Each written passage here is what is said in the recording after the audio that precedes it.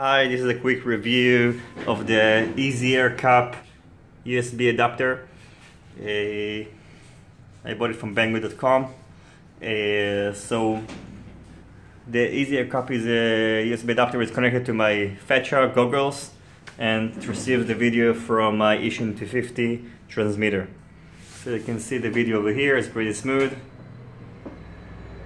And what I want to test is the latency, the delay between the video and it transmitted then to the video processed by the easycap. So the reason I brought my iPad here and I put a stopper. So I'm gonna see if there is going to be a delay between the video, the iPad, to the stopper on the TV, which is transmitted from the easycap. So let's see. So as you can see, there is no delay. So you can see it's pretty good.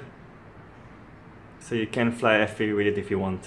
So next video I'm going to upload after I'm going to connect it to my Android device. So I hope you enjoyed this video. Thank you very much.